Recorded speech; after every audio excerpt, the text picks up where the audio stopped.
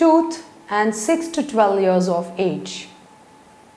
Do you have children of 6 to 12 years of age at home? Then this video is for you, and do listen please. This is Dr. Sandhya, dental surgeon, director Pearls Dentistry. What is so special about 6 to 12 years of age, especially with the tooth? 6 to 12 years of age is called the mixed dentition period, where the milk teeth, that is the baby teeth, fall and the permanent teeth erupt. 6 to 12 years of age, the child undergoes various changes in the microenvironment in its mouth.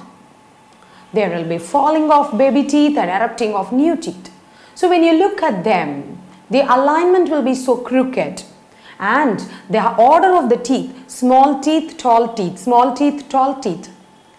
So how does the child maintain its oral hygiene? The child would find it extremely difficult to brush because the teeth are not at the same level.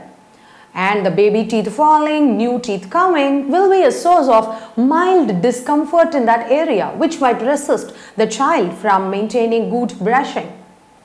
And go on to the food habits.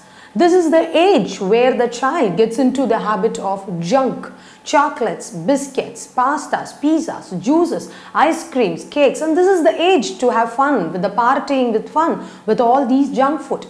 So all these put together, children with 6 to 12 years of age are more prone for dental decay and of course the gum problems if they don't maintain good brushing. So my advice is, mothers, even if you feel that your child is old enough to brush his or her teeth, but do monitor, check their teeth every day in the morning. Take them to a dentist once in 6 months to see whether they have a tooth decay or a gum infection with a black spot or a red spot on their gums. 6 to 12 years, the child is mature enough to brush himself or herself, but it does require parental assistance and monitoring. This is what I have to say. Thank you. We'll see you in the next video with another educational content. This is Sandhya signing off. Thanks a lot.